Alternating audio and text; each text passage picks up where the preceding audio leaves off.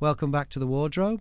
And my latest guest, who I spoke to for podcast radio, it's a bloke who's been accused of being a Russian spy. He sent a very famous email, if not the most famous email ever sent, which sent ripples through the establishment in America that people are still talking about today. He was mentioned extensively in the Mueller report, which looked at whether the Russians had anything to do with the US election in 2016. He's not Russian. He's British. And he's not a spy. He's a showbiz promoter and publicist, as well as being a journalist. And along the way, he's spent a lot of time with some very, very big showbiz names, including Michael Jackson, sporting names like Muhammad Ali. He's done everything. He's lived in at least 3 different countries. He's an amazing bloke, and we had quite a chat. This is Rob Goldstone. Rob Goldstone, you've done so many things, and now you've got a fantastic podcast, which is called An Englishman In. You've been a journalist, you've been in PR, you've been in music management. How would you describe yourself? What do you do now? I'm a bit of a jack of all trades, I suppose.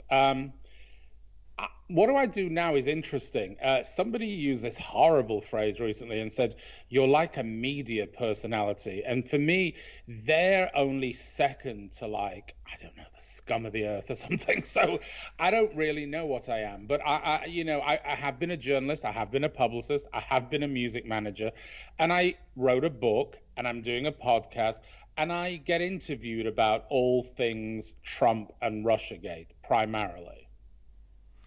Okay, well, the reason why you're connected to Trump and RussiaGate is because you wrote one of the most famous emails in history. During the presidential campaign, 2016, you sent an email to Donald Trump Jr. Do you just want to talk us through what happened there? Sure. It's my least favorite subject.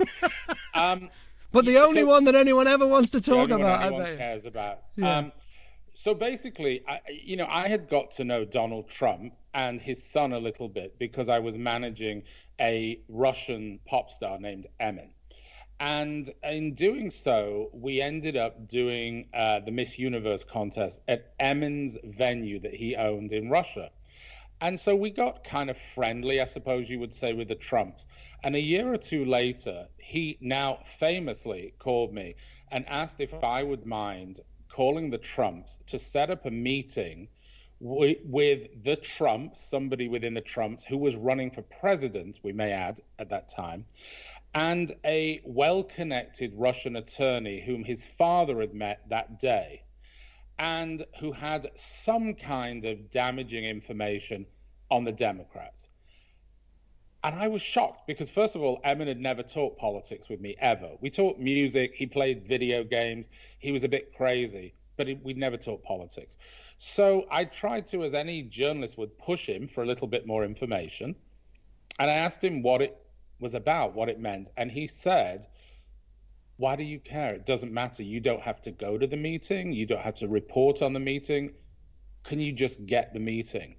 And I pushed back a couple of times. And at which point, I don't know if you've had this, but there comes a time when you know your client that there's no point in pushing anymore. You can either say yes, you can say maybe, or you can say no and perhaps look for a new job. What I did say to him was that no good could come of this. And that was based on the idea in my mind that we were wasting a favor with a man who could become the president of the United States for some random attorney, according to him, that was some friend of his father. And that's why I said that. A lot of people thought I said it because of the gravitas of what was contained within the ask. It wasn't. It's because selfishly I thought, if Donald Trump becomes president and we're a bit friendly with him, I know where your next video will be filmed, and it's a big White House. Now, the content of the email seems to be the problem. Right. I've got it in front of me. It says, Emin. Now, so this is the email you sent to Donald Trump Jr. and Donald Trump Jr.'s official title during the campaign. What was that? Was he wasn't he wasn't looking after the campaign, was he? That was the other fella. He was kind of like the unloved son. He didn't have a title. He was Donald Trump's son. But obviously obviously it's his dad. Yeah. And you said, Emin just called and asked me to contact you with something very interesting. The Crown Prosecutor of Russia, and we'll get back to that phrase, the Crown Prosecutor of Russia met with his father, Aras, who is a Moscow-based developer, tried to partner with Trump years before that. Anyway, he says, this morning in a meeting, offered to provide the Trump campaign with some official documents and information that would incriminate Hillary and her dealings with Russia and would be very useful to your father. That was a puffed up version of what you had, wasn't it? It was a puffed up version of the truth, and it was a puffed up version of a half truth, because Emin wouldn't give me all the information. So what he told me when I said, well, who is this attorney? He said, a prosecutor who's well connected. So when I hear well connected, I was a journalist, I'm a publicist. Well, she's not connected to the local Scouts or the local Aldi. She's, in my mind, connected to the Kremlin. She's a prosecutor. The word Crown Prosecutor is very interesting. So because I'm told that she's a prosecutor, to me, with my British hat on, I call prosecutors Crown Prosecutors because it's the Crown prosecution. As anyone who knows history will know, there hasn't been a crown in Russia since 1917. So there isn't a Crown Prosecutor. What I should have said is he met with a Crown Prosecutor, not the. Because even though there wasn't a the, what the media took that to mean was a man who is in fact the Prosecutor General of Russia, who they assumed I was talking about. Well, I've never heard of that man. I just meant that she, in effect, was what in the States we call a federal prosecutor, and what in England you would call a Crown Prosecutor, meaning they prosecute people, they don't defend people. Now, provide documents and information. Well, if you have information, as Emin told me, which was potentially damaging to the Democrats, you must have a bit of paper, you must have some documents, but he never told me there were documents. I just was like, there's documents, there's paper. If there isn't, who cares?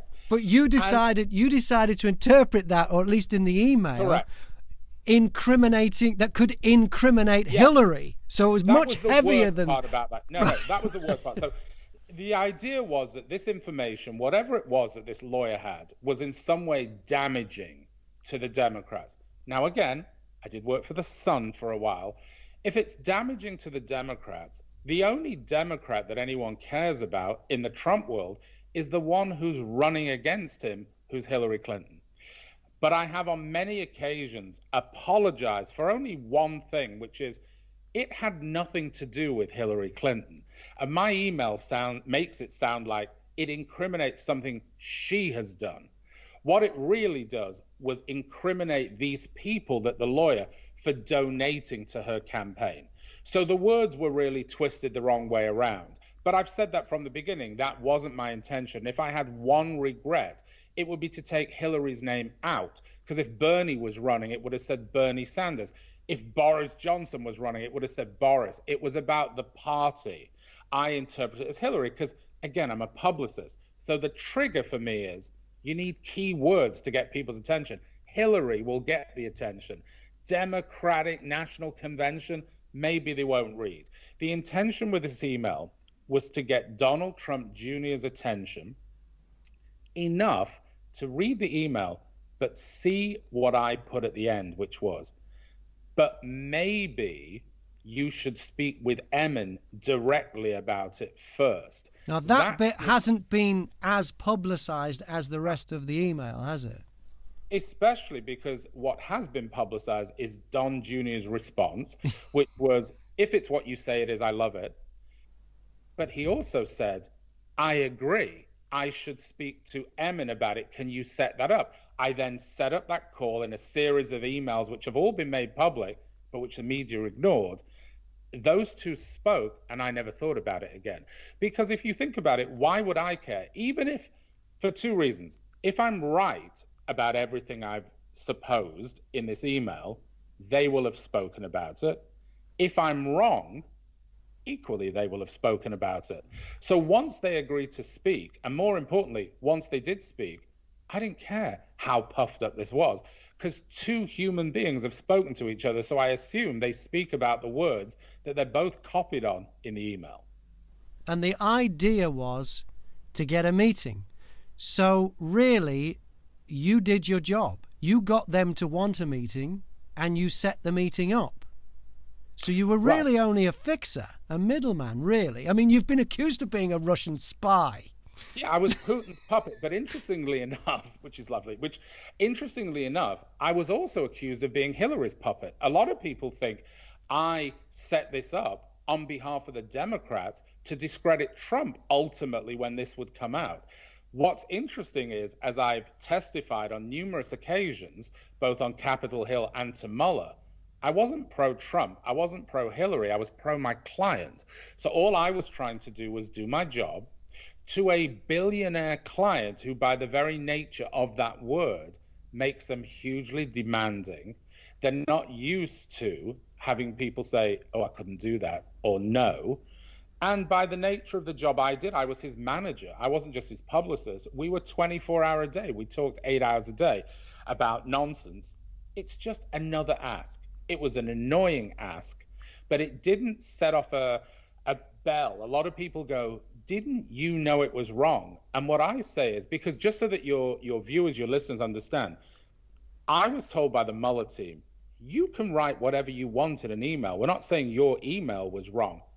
Their willingness to accept what potentially was foreign interference is what could be wrong.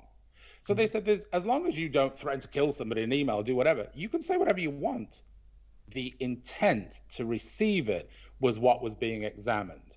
So when people say to me, as many people do, how could you not know it was wrong to offer this? Well, I grew up in Manchester. I know nothing about this. The chairman of the Trump campaign was in the meeting. You would think he knows something about American legal system as it relates to politics. You would hope. Actually, you wouldn't hope, because he's in jail. I think they just let him out for COVID, Paul Manafort, but he was jailed. So maybe he didn't know either. The thing that, when I first read it, I thought this all seems very, very suspicious, and I'm not sure if I'm buying your story. Now, talking to you, I see exactly what's going on. And to give it some context, that first line of your email that said, Emin just called. So he's a pop star or from Azerbaijan or Russia. Yeah, he's from Azerbaijan. He lives in Russia. Trump, Donald in particular, was already very fond of him because of the dealings you'd had with Miss Universe. Do you want to just talk us through that so that it makes more sense? Because on the face of it, it looks like, well, this pushy British promoter has tried to set up a meeting with the Trump, with Donald. I mean, Donald was in the meeting, and with the high-ranking... Donald Jr. was. Donald Trump wasn't in it. But Donald Trump wasn't in the meeting. Okay, sorry, I'm sorry, yeah. So Donald Jr. was in it, but high-ranking officials from the Trump campaign were in it. How does a guy like that do that? It doesn't sound like that's how things work. Yet, just give us a little bit of background about the relationship that Donald Trump had with Emin and how that came about via Miss Universe. So you're exactly right, and it does sound bizarre. It's a good word to most people. So back in 2012, I began managing Emin, and one of the things I wanted to do, because he'd grown up in the States, he lived in London part of the time as well as in Moscow, was to internationalize his music. And I knew we needed some global platforms. And it just so happened that I happened to know someone who had been named Miss Universe. And we needed a beautiful woman for his video. And I said, well, why don't I ask her? She's called Diana Mendoza. I said, why don't I ask her? And I asked her, I said, would you like to be in his video? She said, no. I said, thank you very much. And she said, but I'm happy to connect you with the Miss Universe organization, and maybe they can help. She did. I spoke to the president of Miss Universe, who was very nice, and she said, "Come in, have a meeting." And I said, "Well, Emin's going to be here in a couple of weeks. We'll both come in." And we went in, and he's extremely charming and funny and whatever. And so we had a great meeting, but it ended up not being about his video because we talked about, Emin suddenly said, "Where are you doing this year's contest?" And they said, "We haven't locked down a location." He said, "What about Moscow?" And I should point out, Emin and his family are like the Trumps of Russia. They own a lot of retail and commercial developments, including one of the best concert halls or performance venues in Moscow. And so they said, "Well, we have thought about Russia before. It's full of red tape. It never happens." And at which point, Paula Shugart, who's the head of Miss Universe, said, "I even went to look at this venue a year or two back called Crocus City Hall. We could never get dates. It was never open." And Emin smiled and looked at me and said, "Well, you should just tell her." And I said, "Well, he owns it." So it was kind of like, oh. And he said, "Well, why don't we just do it there?" And it was as simple as that. It went on from there. Now, the reason we're talking about this is because Donald Trump was a co-owner of Miss Universe. He owned it with NBC TV.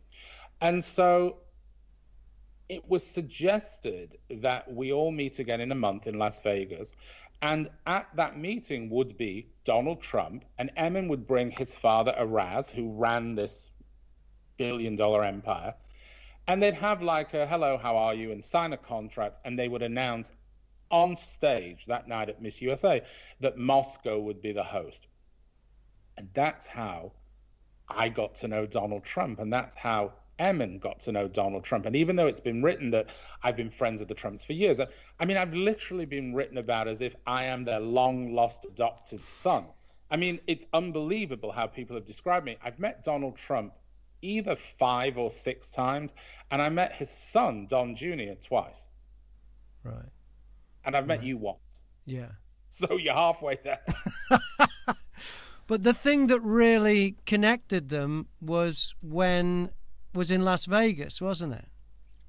Yeah, they really bonded. I mean, first of all, Donald Trump is Donald Trump. So even though Emin's family were about, according to Forbes magazine, the 54th or 53rd richest family in Russia, when they appeared in the Trump Hotel in Las Vegas, I happened to be in the lobby, and Trump bellowed across the lobby, "Look who's come to see me, the richest family in Russia." Now, he knew as well as everyone else they were the 53rd. But that doesn't bother Donald Trump. When you're in his presence, you're the richest family. Where they seemed to bond was he invited himself to a dinner that night that Emin was giving for his friends and family. And it was a real cast of characters. It was interesting. And I was organizing it. And I was the one that got the call from Trump's security assistant, Keith, who said, "Mr. Trump would like to come to dinner. Where is it?" And I, of course, told him. He goes, "Is that okay?" I said, "Yeah, absolutely fine." And I hung up and I called Emin, and he was like, "What?" And I said, you obviously made an impression. Donald Trump's coming to dinner." And he goes, "Okay, I have 2 requests. 1, you deal with it. And B, you sit between Trump and I." And I was like, okay. So we go down for dinner, we have dinner. And there was a moment, which I think is what you're referring to, where they bonded, where Trump stopped the conversation and said, "Emin, I have a question for you. If I was to take $1 million off the cost of licensing this show, Miss Universe, to you and your family, would you tell me if you've slept with any of the contestants?" And everyone's like, "Ha ha ha ha, how funny." And Emin, cool as a cucumber, said, "That's really interesting. Mr. Trump," and he always called him Mr. Trump, "Mr. Trump, I'll pay you an additional $5 million if you tell me if you've ever slept with any of the contestants." And there's this silence, and Trump laughs and goes, "Should we just drop the deal?" And it was funny because I was like, there you go. There's a bonding made in frat boy heaven. They were like 2 silly frat boys that had not shocked, but you know what I mean. They'd outshocked the table. And from then on, they were friendly. We went out to a nightclub afterwards. Trump again said he'd like to come. It was a place called the Act, which the equivalent in England would be the Box. It's a sort of sexy burlesque nightclub. It's supposedly artistic in its design.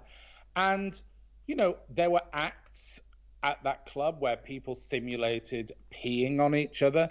A lot has been written about the fact that perhaps that's where the rumor of the pee tape comes into it. And they really got on well, so well that he wouldn't leave. So the entire evening, I had Emin in my ear going, get rid of him. When's he going home? And all I remember saying to Emin was, I'm British, so let me explain. This is royal protocol. Think of him as the Queen. You don't move till he moves. And we stayed, and he stayed a couple of hours. And the second he left, we all left. And that was it. After that, friends, when Emin would come to New York, maybe 3 or 4 times, he would say, let's go and see Mr. Trump. Trump was always very gracious. He always found time for us. It was a 10-minute visit, perhaps. And on one of those occasions, I remember 2 very well, 3. On one occasion, he was listening to rap music when we appeared. And I walked in, he goes, you're in music. Look, I've got this platinum disc. And I looked and he goes, yeah, this song, it's called Donald Trump. And it's got 90 million views on YouTube. And I said, I would just suggest you listen to the words of that song. And we all laughed. And he said to me, I don't care about the words. It's got 94 million views on YouTube. He didn't care about the words. That plaque was on his wall. Another time we went in, we'd been in this windswept, it was raining. And he looked at me and he went, there's something weird with your hair. And I said, if we're going to have a hair debate and one of us loses, it isn't me. And he laughed because that's Donald Trump. He's like, and then the final time was a few months before he announced his run for president. And he told Emin and I, said, I'm running for president. And we were like, wow, that's amazing. And Emin was like, you know, that really is incredible. We congratulated him. On the way out, we got to the bottom in Trump Tower and we both said the same thing. You know, he's going to win. And we each said, well, there's no question of it. And then Emin said to me, and neither of us asked him which party he's running for. And I said, because it doesn't matter. He'll win anyway.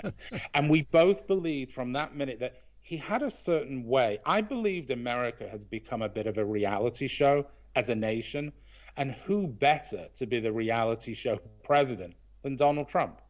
Right. So to me... Is that what you think it is? Yeah. Because a lot of people thought it was another Ross Perot thing, didn't they? It was just a rich man who wanted his vanity project.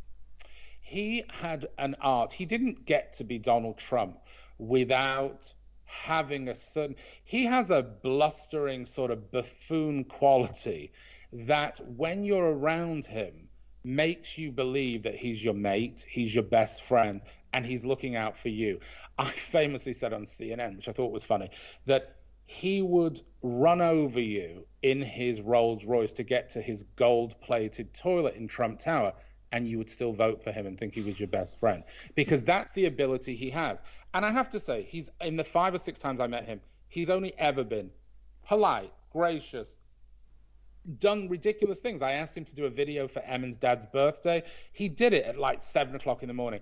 I asked him to do a music video for Emin at literally 6 or 7 in the morning.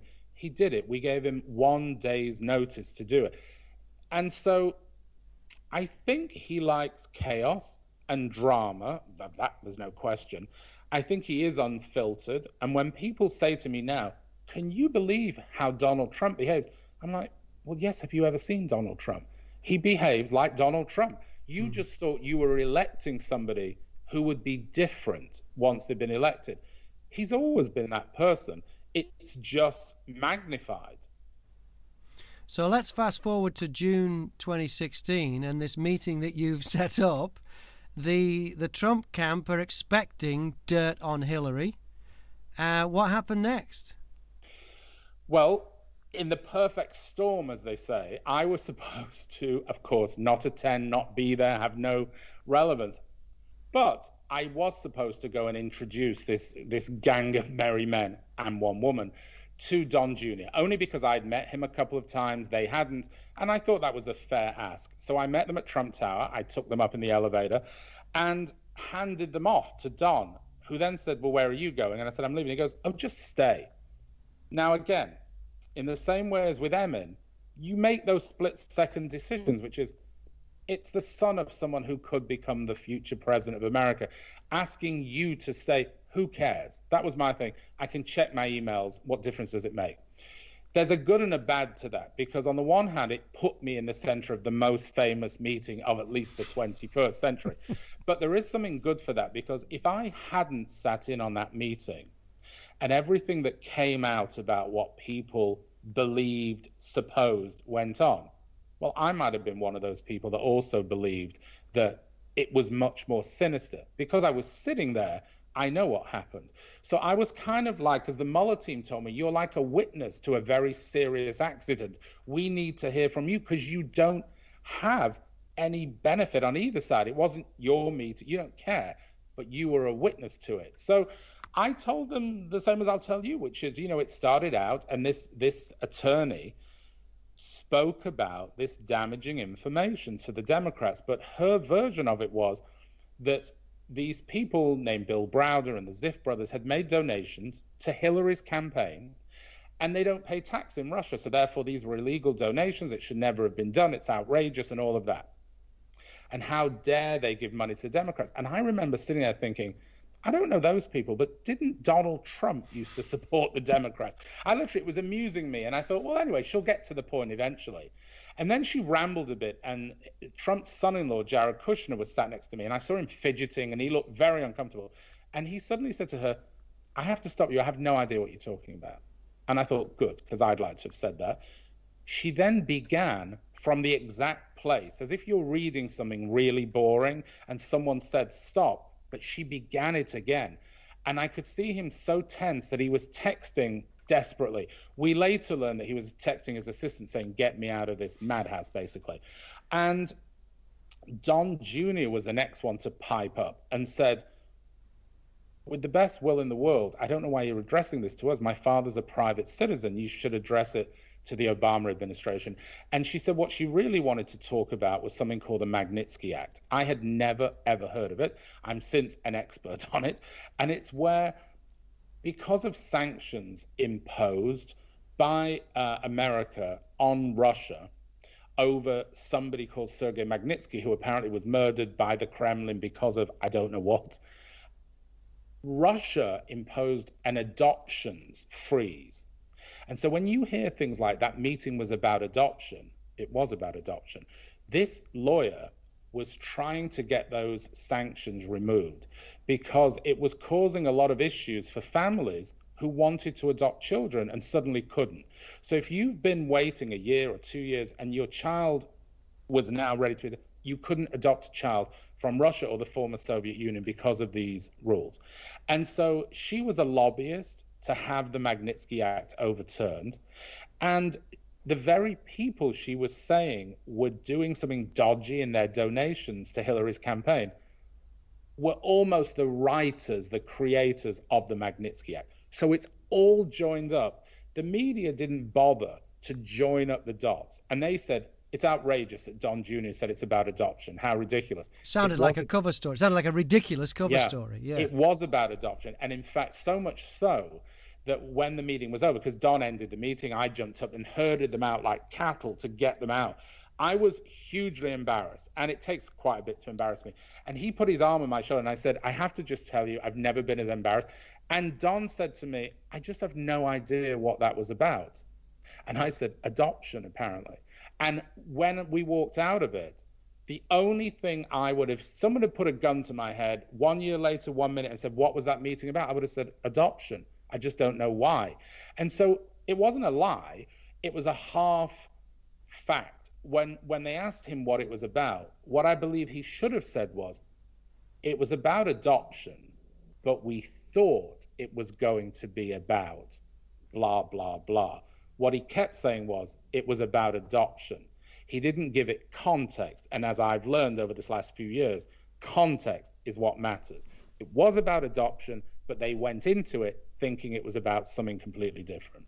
So was it just a massive understanding, maybe even caused by the language barrier, or was there a bait and switch going on here?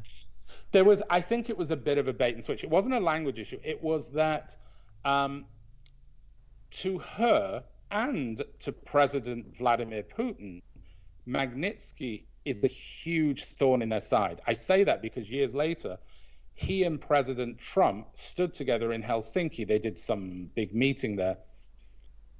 And one of the only things Putin talked about was the Magnitsky Act. And as I heard him talk about Bill Browder, I was like, wait, this is all these names that came up at my meeting that they're dismissing as nonsense. It's obviously not nonsense to Vladimir Putin. And if you're a lawyer that has some connection to the Kremlin, well, it is important. So just because somebody at the New York Post or the whatever doesn't understand the connection doesn't mean it was hugely important. And there was, when I say in my email, they have damaging information about Hillary, whatever. Well, there was damaging information about funding to her campaign, but it wasn't damaging because to the Trump campaign, who cares if they're donating? She cared because she wanted to say these horrible Magnitsky people who you support, or not you, who America support, are donating to Hillary's campaign, bad people. And that's why it made no sense. And that's why they stopped the meeting and said, this is a waste of time. Like, we don't even know what you're talking about. So it was a big jigsaw puzzle. It had lots of pieces. But the bottom line is the meeting lasted about 15 minutes. It was the most awful 15 minutes I've ever spent. And at the end of it, we went downstairs and I called Emin in the middle of the night in Russia and said, this was the single most embarrassing thing you've ever asked me to do. And you're someone that's asked me to do a lot of really, really embarrassing things. And I never want to speak about it again. And I hung up on him. And we never did speak about it again until the emails broke. It sounds like you just got caught up in all of this, and the Mueller report basically backs everything you've said. In fact, if it was some sort of covert meeting, you didn't even try to hide it. You didn't you have your Facebook? I did check in on Facebook and said meeting at Trump Tower. And I have to say that the Mueller people did say, would we be writing? Because you have to understand, when people interview you, like Bob Mueller's people, like Congress, they know the answer. They just need you to say it. Yeah. So when they said to me, would we be right in thinking you weren't exactly keeping the meeting private? What they wanted me to say, I understood. I said, well, I did check in on Facebook. They said, thank you. Right. So it's most spies, most puppets of Putin don't say, I'm about to put polonium in this man's sushi at the restaurant. I do hope they serve, rice. It just doesn't happen. And part of the reason I checked in was because not only am I not politically a Trump supporter, but all my friends are radical, diehard liberals. So anytime I ever saw Trump, mentioned Trump, they would go ballistic on social media. And I love that. So as I also told Mueller's people who laughed the way you are, I said, it just made me happy. It makes me a horrible person, but it made me happy.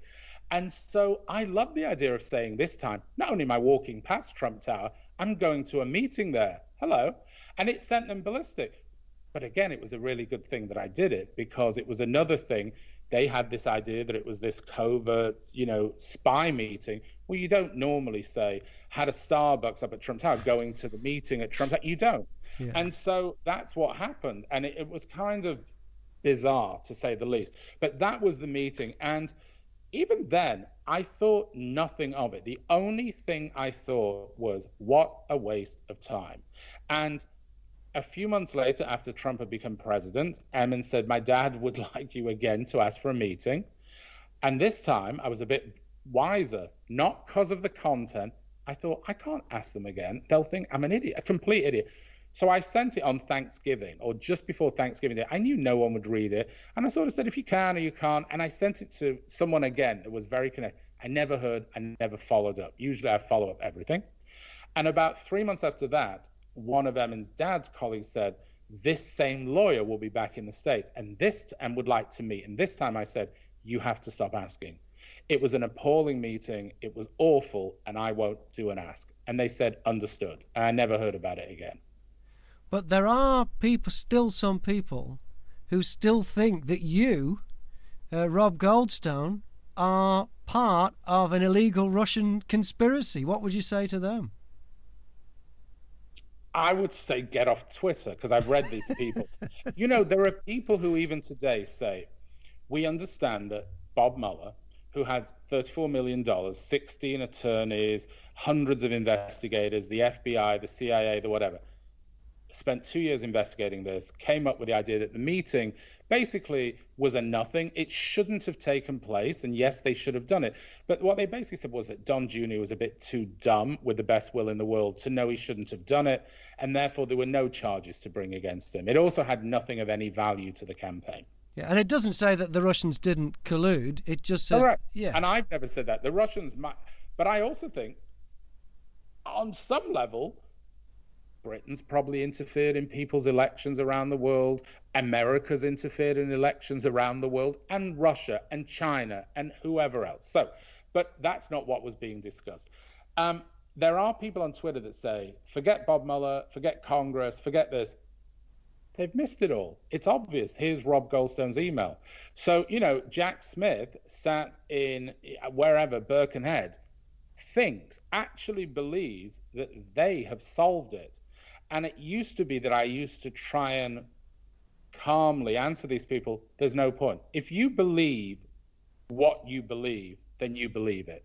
What I now say to people is, it's a quote I stole. Now, I do get quotes wrong, so I'll try this one. It's a quote I stole from an old Democratic congressman who said, you're entitled to your own opinions. You're not entitled to your own facts.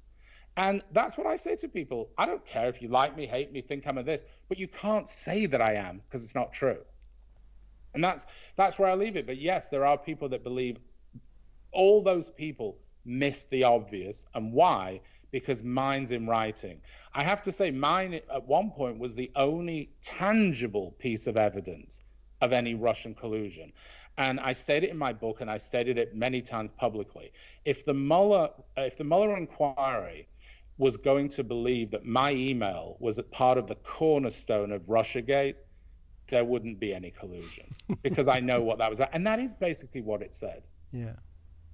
So let's go back to the very beginning then. You grew up in Greater Manchester, in Bury, or Bury is the... I did.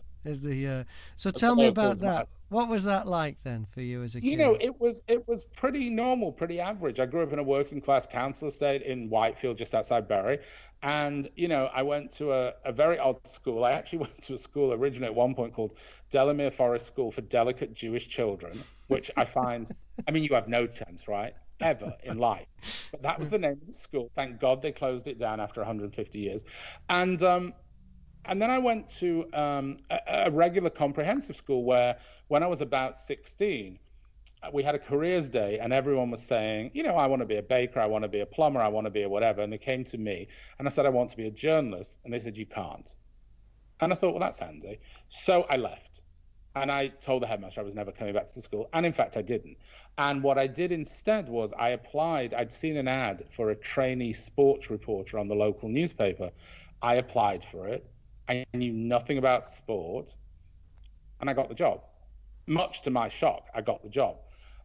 And the other thing I didn't tell them, but I always used to laugh at them and say, you didn't actually ask. But you had to be 18, because part of it was you went on this NCTJ, this journalism course, and you had to be 18. So they assumed anyone who was doing this was at least 18. And when it all came out about 6 months later that I wasn't, because I was actually then 16 and a half, it was too late, because they already liked what I'd done and I'd got into it. And not only was I the trainee sports reporter, I was the only sports reporter. So, as you get into a situation where you become good if you like what you're doing. I loved what I was doing. And I was a journalist. That was it. And maybe I did it to spite Elliot Weisberg, who was the name of the careers teacher. But maybe I did it to spite the school. I've no idea. But I liked it. I enjoyed it. And then I moved on to weekly papers, daily papers. I went to Birmingham, to the Birmingham Post and Mail. I freelanced in London on Fleet Street. I worked for The Sun and the Sunday Mirror. And then I got into radio, which was my kind of true love. And I worked for Radio City and for Piccadilly and for LBC. And then I worked for BRMB in Birmingham for a long time. BRMB is a station I worked at for quite a long time as well. I think, were we there together? No, I wasn't there until I went there in 99 and left in about 2002. So actually, I say a long time. It was a long time for commercial radio. But yeah, that was my time there. Well, when I first went there, we were in Aston, and we moved to Broad Street when I was there. So we were near the HP Source factory. Yeah. But that which I have, for someone who I only have one hate in life. Well, I have two. I hate the word collusion, but I also hate all condiments. So I have an aversion to them. So if you can imagine going to work every day with that smell of HP Source, that was a nightmare. But yes, I loved my time in Birmingham and at BRMB. And you managed to take Muhammad Ali to BRMB, to that very studio by the HP Source factory? In their beaten up old radio car, I did. I'd got assigned to cover Ali, who was visiting a boys club in Handsworth that had just started a boxing club. And it was amazing. First of all, the idea that Muhammad Ali would be coming to spend 2 days. Imagine 2 days. Now, like Kim Kardashian spends 10 minutes somewhere. 2 days he spent visiting with, naming the center after him and all that. It was amazing. So I said to you, I said, this job's me. It's got me written all over it. I'm done. I'm doing this. And I literally moved in there. I befriended everyone. I was friendly. I went there a week or two out, and so they all would know me. And it was with a view to getting an interview with Muhammad Ali. Nobody knew if he would say 1 word, 2 words, no words. And the first day he was great. He said little bits of things that, used to mumble a bit and say things. And I knew, being in radio, you can chop that together, do your own report, and there you go. And on the way out, there was a very famous sports editor named Tony Butler. And he said to me, I bet you don't get an interview with Muhammad Ali. And I was like, no, I will. And he said, I think he said something like, it's a shame he can't be in my show. And Tony had a sports show the next day on the Friday. Fine. So I go there, and the first day I got bits of it. And one of the things I said to Ali, after spending a day, I was like, I'd love to do an interview with you. And he said, tomorrow. I thought, okay, he's going to be here tomorrow. So the next day I go back. And on my way out from the station, I said to Tony Butler, I'm going to get you that interview. And, again, you're under pressure. This must have been about 10 or 11 in the morning. He's on at 4 in the afternoon. It's like, okay. But the idea was I would get it, race back to the station and do something with it. And Ali wasn't that communicative, I have to say, that day. And I thought, he's never doing this thing. So I kind of went for it. And I just said to him towards the end of the afternoon, remember that interview you said you would do? Yeah. And I was ready to say, well, let's sit down here. And he goes, you got a car? And I said, yes. And he goes, then let's go and do it. And it clicked that he thought it was live in the state, or live or not live, it was in the studio. I was like, sure. So I drove Muhammad Ali in the beaten up white with that red BRMB on it, news car, an old Ford Escort, to Aston, parked in the back, not even in the front, in the back of the car. And then we walked. Now, those were days before cell phones or anything. So it wasn't like I'm dialing up saying, guess who I got? So I walked in with Muhammad Ali, and I knew what I had to do. We just barged into the studio. And Tony had his little panel of people. And it was one of the only times I ever saw Tony Butler speechless, number one. And Muhammad Ali sat down. He's live on air. Live on air for an hour, answered questions. And when he left, Tony Butler was shocked. And my news editor at the time was a guy called Brian Shepard, just simply said, you do have more front than Brighton. So was pulling that off, because that was a coup, was pulling that off part of the inspiration to become a publicist and a manager of artists? No, I don't think then it was. What happened then was I ended up I kind of emigrated to Australia, as many Brits do. And as part of that, I ended up working at AAP, which is like the press association there, and working, doing a lot of entertainment stories. And I heard one day that Michael Jackson would be coming to town. And that's another figure that immediately I thought, aha, I have to be involved with that. So once again, I ingratiated myself with all those that were necessarily to be ingratiated with. And I got invited to the launch of his tour. And at the tour, I asked his publicist, how do I get on this tour?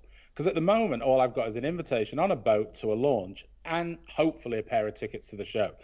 And he said, you need to go and speak to his manager, Frank DeLeo. And Frank DeLeo is a very famous manager. He looked like Danny DeVito. He's about 4 foot nothing and long hair and a big cigar and quite a large chap. And I went up and I said something like, I can't remember that. I said, hey, I'm Rob Goldstone. I'm a short, fat reporter from AAP. And he goes, yeah, I'm a short, fat manager of Michael Jackson. How do you do? Now, again, it's one of those moments. He could have gone, are you mad, or who cares? But he didn't. It was and he said, so what can I do for you? And I said, I'd really like to come on this tour. And he goes, well, then you need to get accredited. Go over there. And when I went back, the accreditation they gave me was all access. I could do everything other than do a moonwalk on the stage. And suddenly I became part of that tour. And I remember again calling my boss saying, you won't see me for 10 days. I'm going on this tour. What tour? It doesn't matter. Michael Jackson. And I said, I'll file stories every day. You're a press agency. That is what we do. And they were very excited. They're like, but you won't get to talk to him. I said, I'm just telling you, I'll file stories every day. And I filed tons of stories and they got loads of stuff. And I spent 10 days on the road with Michael Jackson, but not just on the road. I traveled with him. I was on planes with him. I sat next to him on flights. We talked about nonsense. And I got to know a little bit about Michael Jackson, meaning how he ticks. Well, of course, we've had the Leaving Neverland documentaries recently. Did you see anything that you thought wasn't quite right at the time? I didn't. I think I was too young and too naive and actually too excited to be around Michael Jackson to even pay much attention to that, because I wasn't on the tour as kind of like an investigative journalist. I was on there as a bit of an entertainment journalist who's getting this big scoop, hopefully. And, you know, when that happens, you have to be, I'm not a sycophantic person, but I know how to ingratiate myself quite well. So I wasn't going to suddenly say, tell me the bad things about Michael Jackson, or even like, I hear you speak to a chimp. That was off limits to me, because that was what I was hoping would happen when we sat down for a big interview. Now, I never got a big interview, because what Michael agreed to was, he said he didn't like interviews, but he would talk to me. He kept saying that same thing. I'm talking, you can write. And I understood that. So I would get lots of stuff, but I never got one big interview. I got lots of, what do you think of this? What do you think of that? How this? What that? What I did notice was there was, I don't know if there were two, but there was definitely one young child that was dressed bizarrely, sometimes almost even dressed the same as Michael, who spent a lot of time with him. But I noticed that that child's parents were always put up in, if Michael had the best suite, they had the second best suite. If Michael went in this limo, they went in the one behind. And I was like, who are these people? I never thought about it as in, who are these people? There's something weird going on. I just thought, who is it? They didn't fit in. It didn't look like Michael Jackson. Now, years later, that was one of the, I don't know if his name's Wade Robson, he might be called that, one of the kids who was Australian. Yeah, who was Australian. And the only thing I have to say, because I didn't see anything, I just saw him around, was when Michael was brought up on charges, and then later when Michael died, I've been interviewed by a lot of people over the years about this. And when Leaving Neverland came out, I was interviewed. Dan Wharton interviewed me and all of that stuff. And they all said the same thing, which is like, well, it's right. He should have been brought up on charges. And I said, but if you're going to bring him up on charges, I would have those parents standing next to him. Because Michael Jackson wasn't a predator who went into the streets or went into a park and grabbed people or groomed people.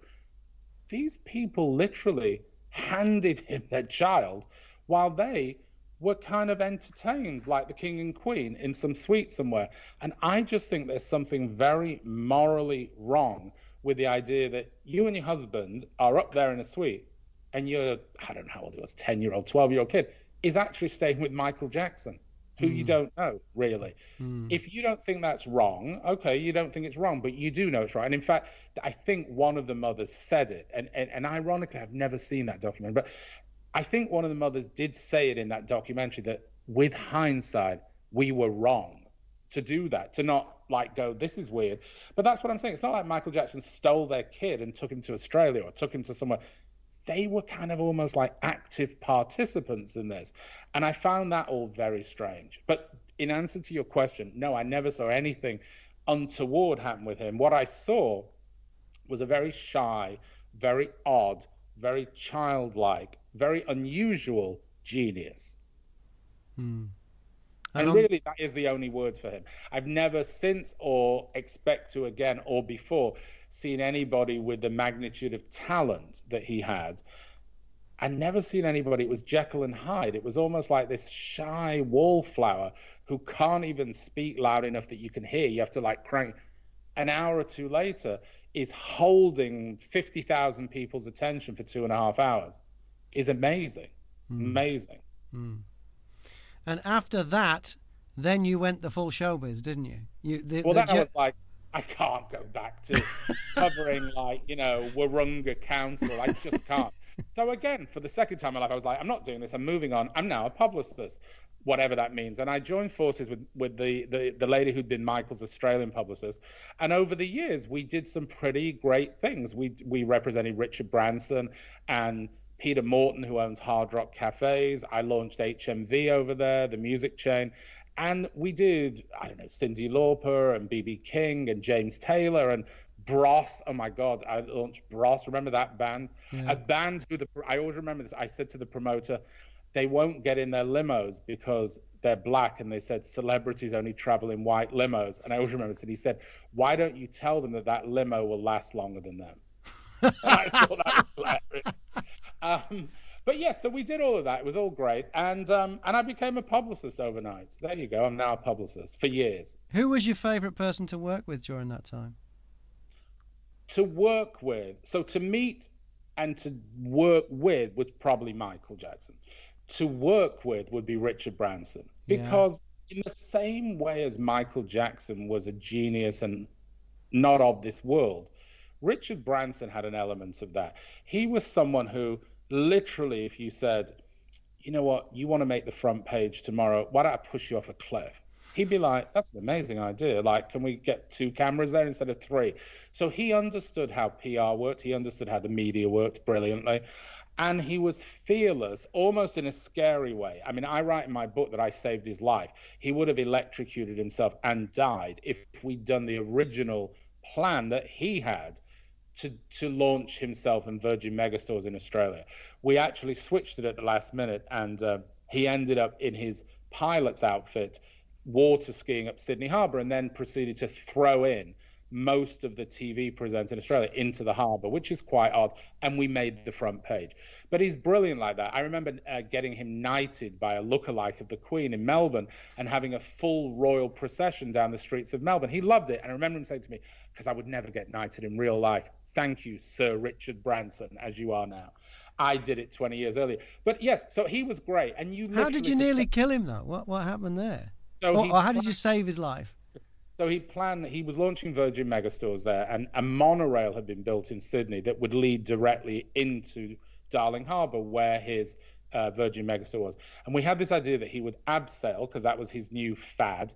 He would abseil down a building. It was actually Centre Point Tower, because you know Australia quite well. He would abseil down Centre Point Tower and land on the monorail, and then a bit like Spider-Man would clamber on it and end up at the Virgin Megastore.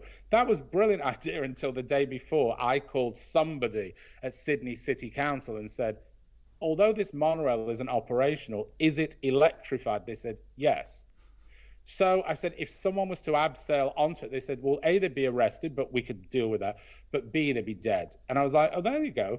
So when I told him, he was very disappointed, but immediately came up and said, let's do something on the harbour. Blah, blah, blah, blah. And then because he has that kind of brain, within a few hours, he knows what he's doing again. And as I say, that's very rare that people behave like that.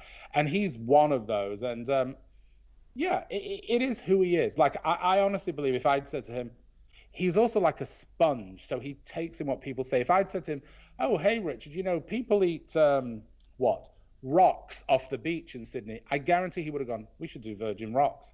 Like, he was one of those people that no matter, he would always give it a go to think about it, have someone. I never heard him ever say, that's a horrible idea. He was much more welcoming of ideas. So he was probably, just because he was fun, he was probably one of my favorite. And he wrote me a letter that said, that was the most amazing launch I've ever had. So I thought, oh, there you go, right. So there. Because he's been involved in some big launches too, to come from him, yeah. Yeah, and it's a long time ago. This is like 1980, whatever it is, 7, 8, I don't know, something like that. So. And then from Australia, you moved to New York, where you are now. Right.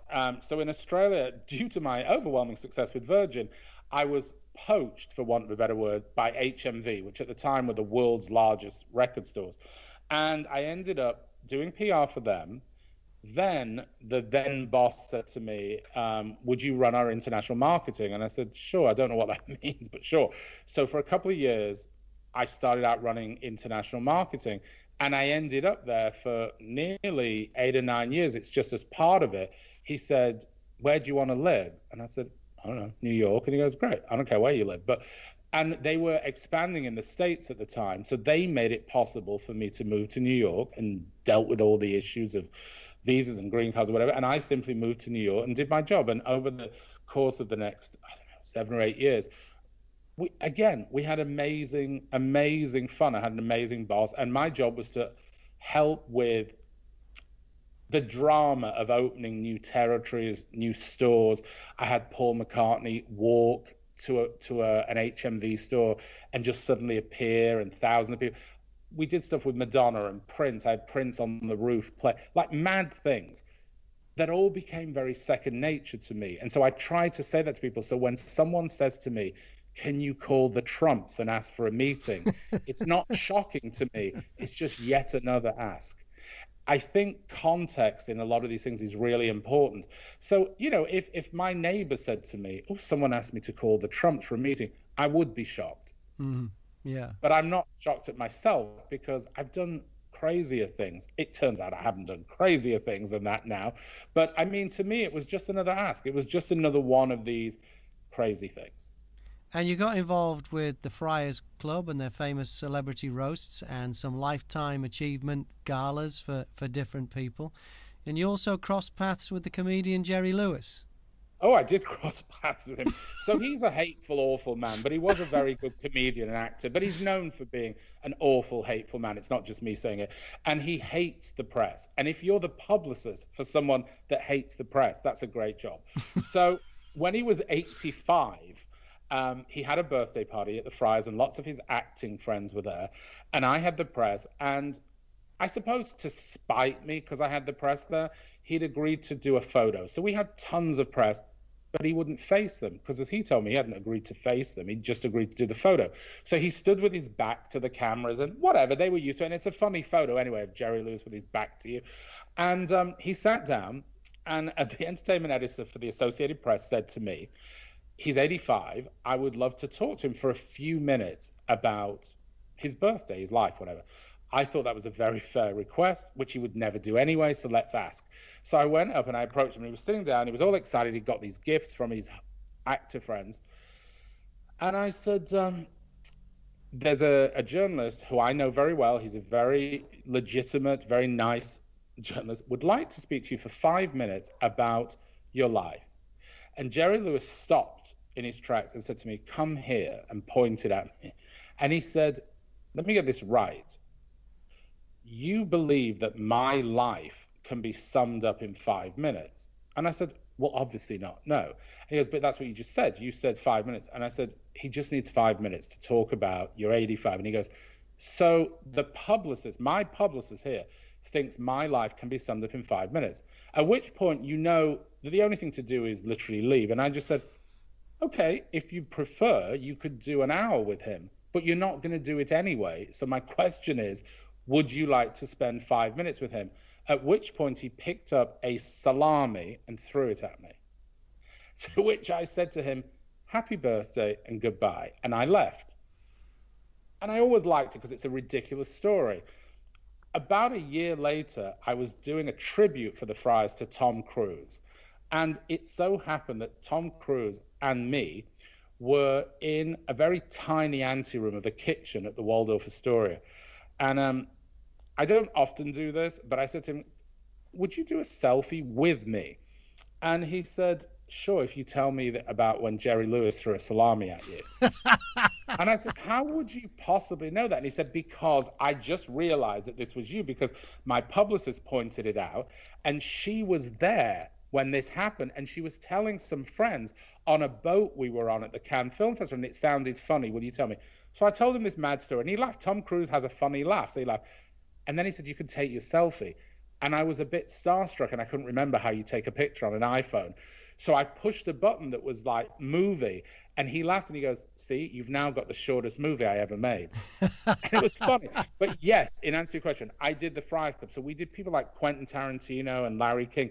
And now I can't remember anybody's name, but we did Tony Bennett and Martin Scorsese. The thing about working for something iconic like the Friars Club is they were the home of Dean Martin and Jerry Lewis and Frank Sinatra. He was the abbot of the Friars Club for about 20 years. So these people were iconic that we worked with. It was shocking. And I'll say it again, because of the types of asks I was asked to do. Why would being asked to talk to Donald Trump's low-level son, I don't mean this in a bad way, or why would that faze me? But people don't understand why it wouldn't have fazed me. Yeah. Well, your podcast is called An Englishman In, so I immediately think of the Sting song, An Englishman in New York, which I think was about Quentin Crisp.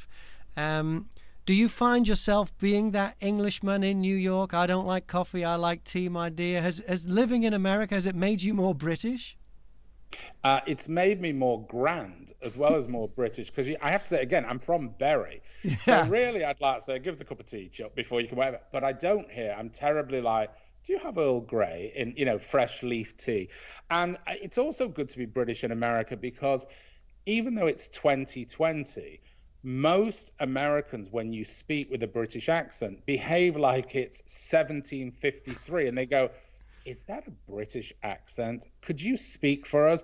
And they really are genuinely charmed and aghast that you speak with a British accent. They then, in today's world, will say things like, is where you live like Downton Abbey? Do you wear tiaras? I mean, it really is shocking the level at which, and I like the one that I often get said to me, which is, oh my God, you speak like the Prince of Wales. And I always say, I don't. And you obviously have no idea how he speaks, but that's okay. So to me, as a kid from Manchester, it's all hilarious. Now, when I go back to England, I'm much more like, hello, Chuck, you're right. I mean, I'm not. I don't turn suddenly into Les Dawson or somebody. But I do, it is a bit grand here. And a lot of my friends who are expats say the same thing, which is they become terribly Hyacinth Bouquet over here because it's kind of expected and it opens a lot of doors. If you need to open a door here that can't be opened, if you have I found it with customer service, I found it on phones. If you suddenly go, what a lovely day it is today, don't you think we're having a fine summer? They'll go, is that English that you're speaking? Now, it's funny because we allegedly speak the same language, but we don't. And so, yes, I become much more British here. The podcast, then, An Englishman In. Why a podcast now after doing so many things? Journalist, best-selling author, publicist. You've done it all. Why a podcaster right now? I toyed with the idea of doing a podcast right when I did my book, which is about 2 years ago now. And I actually thought no one would care. And I couldn't think of a title. And I couldn't think of a reason to do it. I was like, I can't do a podcast. There has to be a theme, a reason. Why am I doing it? And I do think titles are really important. Maybe it comes from my journalism, but I always write, even when I pitch stories as a publicist, I always pitch them a headline that I think will grab. So I needed something. And An Englishman In, I liked because it doesn't have a final word. And I did it because every episode has its own final word. So there's an Englishman in power, an Englishman in collusion, an Englishman in lockdown, an Englishman in Eurovision, which is one of my favorite ones. An Englishman in technophobia, because I don't know how to work any machinery. And I just thought each one would be theme-based, and the guests would be booked, not for who they were or who they're not, but for what they could speak about. And once I'd started it, I understood what I wanted to do. I didn't really understand it when I first began plotting it out, but now I find them really interesting, and I find the people who I've spoken to really interesting. And I think people like conversation. I like people like Michael Parkinson, Russell Harty, Kenneth Williams is like my idol, because Kenneth Williams could go on anything and talk for an hour. And you'd be thoroughly entertained. You may have no idea what on earth he was talking about at the end of it, but you'd be entertained. I don't think there's a lot of Graham Norton does it to some extent, but I like Terry Wogan more than I like Graham Norton, because I think he was more interested in letting you speak. Michael Parkinson, because he'd been a journalist, he knew when to speak and when not to speak, type of thing, and when to let you tell the story. I think there's some great examples, David Frost, all those people. So I'm interested in people. I like what people have to say. I think that's why a person becomes a journalist. And podcasting is the natural extension to that. And I hope people will like the episodes. As I say, you can pick and choose. If you like politics, there's political ones. If you like the Eurovision Song Contest, there's a hilarious one about Eurovision. And if you want to know why, Bette Midler's a bitch and George Michael like rough sex, listen to my one called In the Groove with a big music expert, and he'll tell you exactly what I just said. One of my favorites is with a gossip columnist here in New York called Rob Shooter, and I asked him what advice he would give for Harry and Meghan, and his answer's hilarious. He goes, I just would say to them 3 things. Is the palace dirty? Does the Queen really like those dogs? I mean, he's hilarious. And it's like, I think people will be entertained by that because it's a bit of escapism. Yeah, in my book, we all need a bit of that, especially in this lockdown madness. It's called An Englishman In. It is Rob Goldstone. Continued success with this new venture in your life, Rob. And thank you very much for talking to me. Really appreciate your time. Thank you. Make sure you get it. An Englishman In, Rob Goldstone.